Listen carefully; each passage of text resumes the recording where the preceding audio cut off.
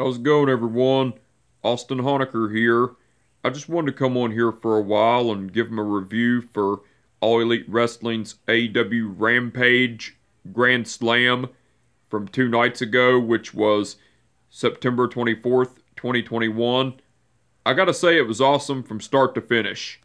For the matches, match 1, it was CM Punk versus Powerhouse Hobbs.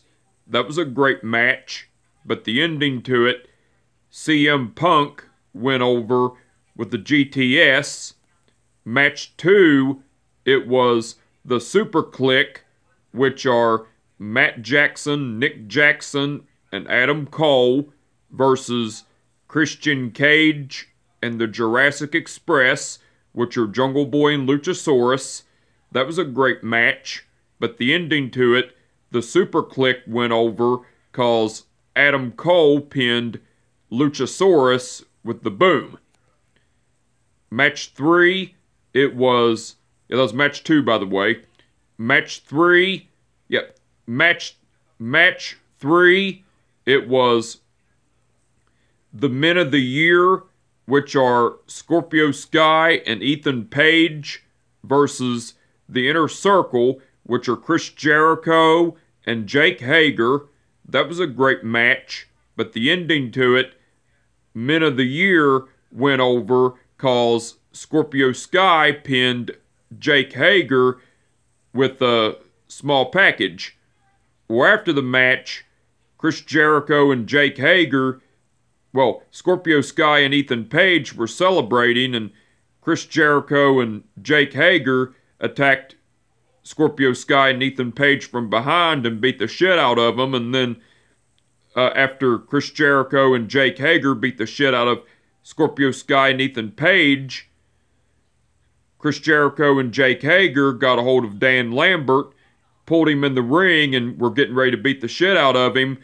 But the American Top Team, which are Junior Dos Santos, Andre Arlovsky, Austin Vonderford, Adam Jottis, Paige Van Zant, and Jorge Masvidal came through the crowd, and the Men of the Year, Dan Lambert, and the American Top Team all surrounded the ring. Well, Dan Lambert was already in the ring, but the Men of the Year and the American Top Team all surrounded the ring and got in the ring, and the Men of the Year and the American Top Team beat the shit out of Chris Jericho and Jake Hager and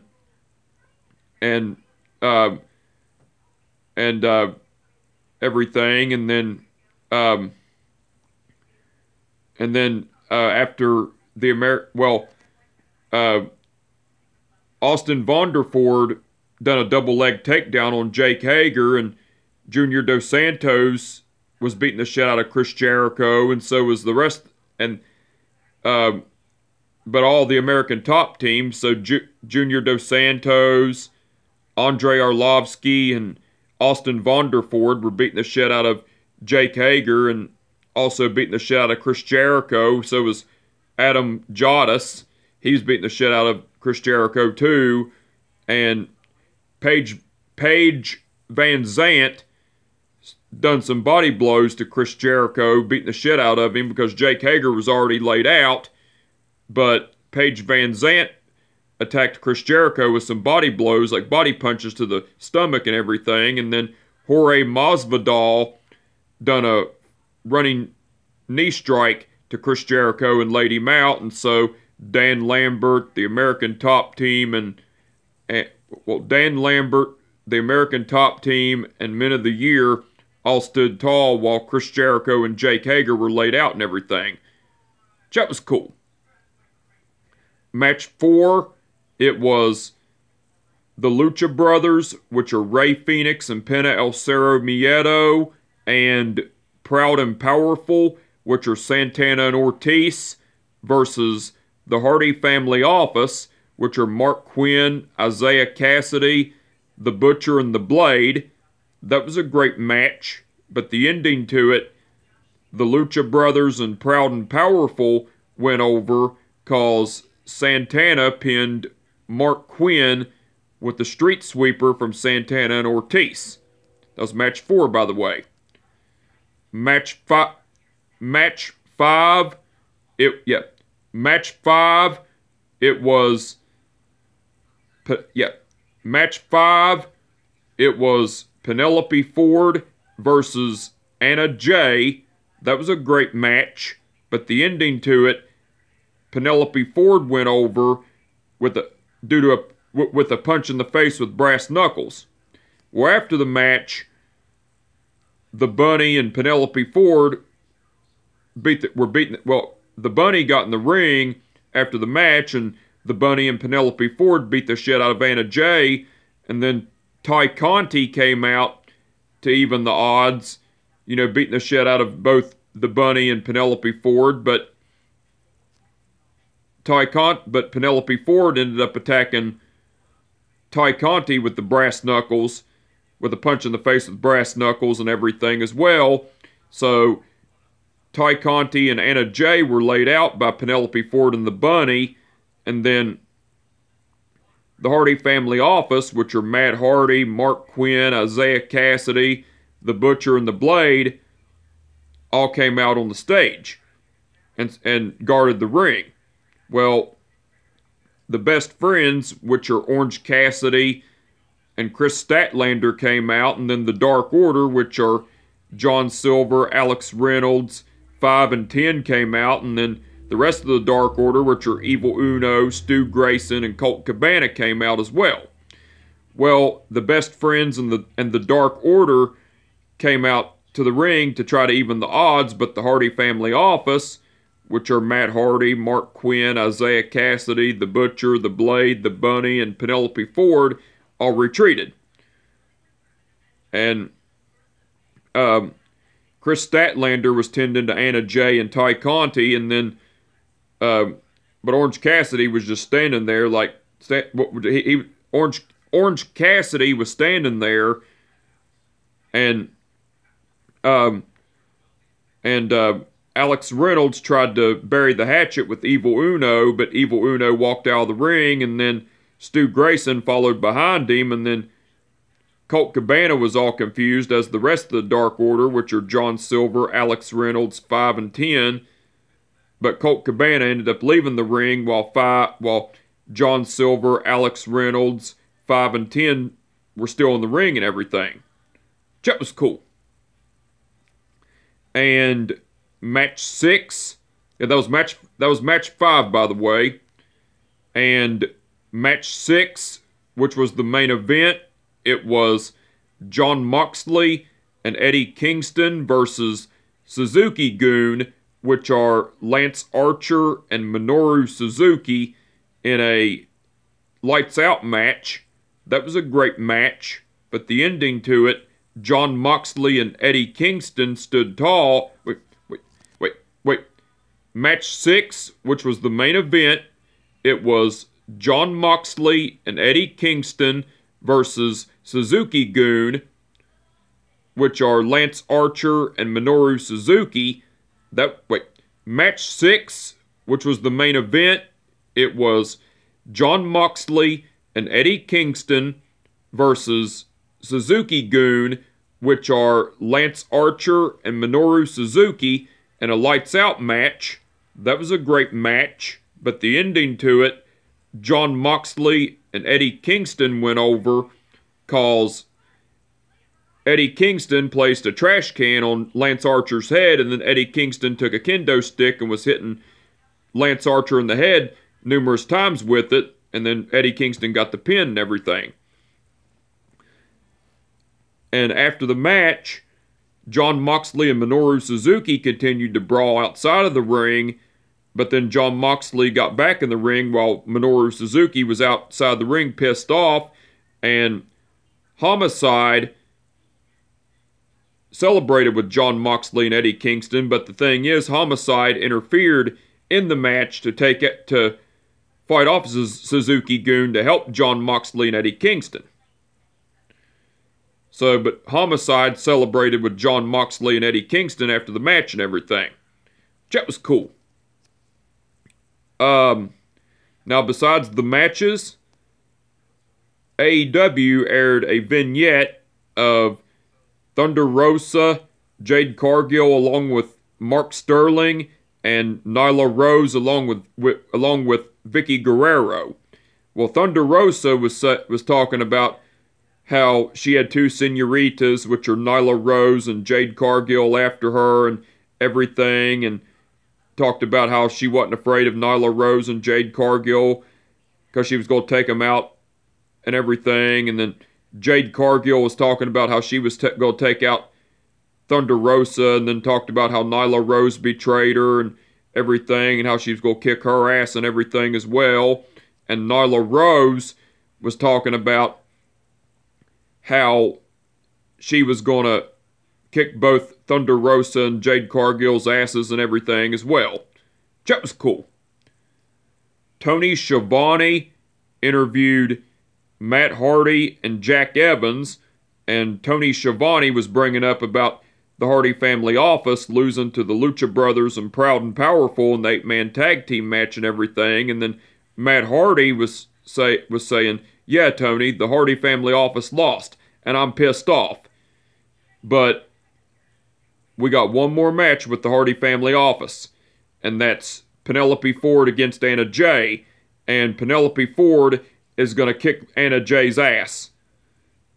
But also, another thing that pisses me off is Orange Cassidy. And next week, I want Orange Cassidy in a hair versus hair match against Jack Evans. And then Jack Evans was all confused and didn't want to do the match. And then Matt Hardy said, "You will do great, Jack, and you better win, Jack," and everything. That was cool. Sammy Guevara and Fuego del Sol came out on stage, and Sammy Guevara and Fuego del Sol were getting ready to do Sammy Guevara's card stick. And as it was going on, Miro attacked Sammy Guevara from behind and beat the shit out of him, and then attacked Fuego del Sol, beating the shit out of him too. And then Sammy Guevara attacked Miro with a knee strike, because Miro was getting ready to throw Fuego del Sol off the stage, but Sammy Guevara saved Fuego del Sol, and then Miro attacked Sammy Guevara and beat the shit out of him.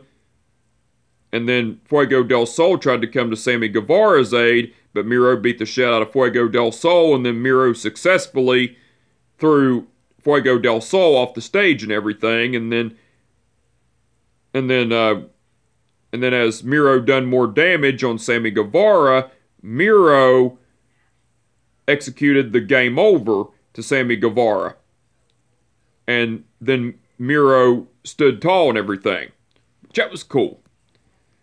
Andrade El Idolo cut a promo saying, I am in AEW to fight. And my assistant, Jose, knows better to interfere in my matches, unlike Chavo Guerrero Jr. And so Chavo Guerrero Jr. paid the price by interfering in my matches. I win my matches in honor. And Pac, I didn't beat you last time because Chavo Guerrero Jr. interfered. But I will beat you again and everything, which that was cool. And Mark Henry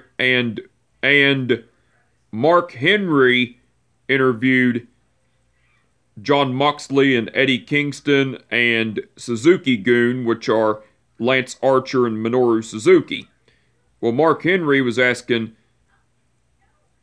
Suzuki-gun why they accepted the Lights Out match against John Moxley and Eddie Kingston, and Lance Archer was saying, well, Mark, we accepted the fight because when we were in Cincinnati, Ohio, I felt John Moxley had the hometown advantage. But here in New York, here in Queens, New York. Me and Minoru Suzuki and myself are going to kick Jon Moxley and Eddie Kingston's asses all over Queens, New York. Then Eddie Kingston was saying, well, Minoru Suzuki was saying something in Japanese, which I couldn't understand, and then Eddie Kingston cut him off talking shit, and then Lance Archer got pissed off and told Eddie Kingston not to interrupt Minoru Suzuki, and Eddie Kingston said, well, I can interrupt whoever I want to, and then Eddie Kingston and Lance Archer and Eddie Kingston were bickering back and forth and everything, and then Eddie Kingston left, and then was getting ready to leave, and Jon Moxley was talking about how he was going to beat the shit out of Minoru Suzuki and how he was going to beat the shit out of Lance Archer and everything, and then Eddie Kingston came back trying to get Jon Moxley to come with him, while Jon Moxley and Eddie Kingston leave, while Suzuki-gun is still standing there and everything, and then Mark Henry says, well, we've heard enough talk, now it's time to go to the ring for our main event and everything. Which that was cool. Now, besides all that, Taz, Excalibur, and Ricky Starks done commentary throughout the whole show. Taz and Excalibur done awesome on commentary as usual, and Ricky Starks done great on commentary as usual. And Don Callis done guest commentary along with Taz, Excalibur, and Ricky Starks during the match between the Super Click versus Christian Cage and the Jurassic Express. Don Callis done great on guest commentary. The referees for the event were Rick Knox, Paul Turner, Bryce Remsburg, and Aubrey Edwards.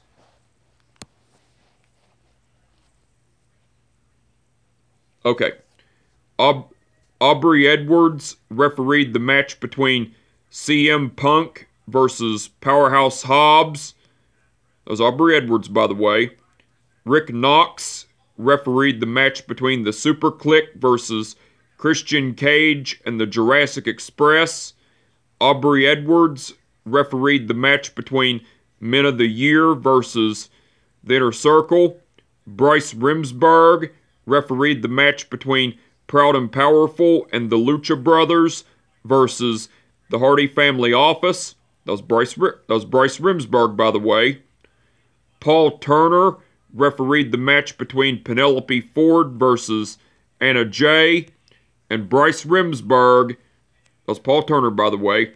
And Bryce Remsburg refereed the match between Jon Moxley and Eddie Kingston versus Suzuki-gun in a lights-out match. All the referees done awesome as usual. Now, the match card that's been announced so far for AEW Rampage.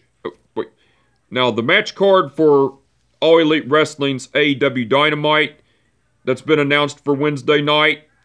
So far, it's been announced.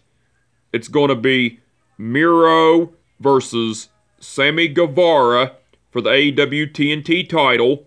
The Nightmare Family, which are Cody Rhodes and Lee Johnson, versus Matt Sydal and Dante Martin.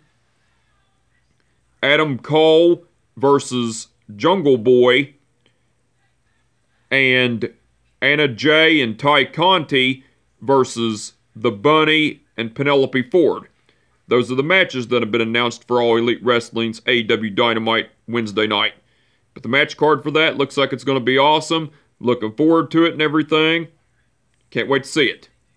Now, the match card that's been announced so far for All Elite Wrestling's AEW Rampage on Friday night, it's going to be Orange Cassidy versus Jack Evans in a hair versus hair match. So the match card for AEW Rampage on Friday night looks like it's going to be awesome as well. Can't wait to see that either. But anyway, I just wanted to come on here for a while and give them a review for All Elite Wrestling's AEW Rampage Grand Slam from 2 nights ago, which was September 24th, 2021. Like I said, it was awesome from start to finish. And with that being said, my name is Austin Honecker, and I will catch your ass down the road. Peace out.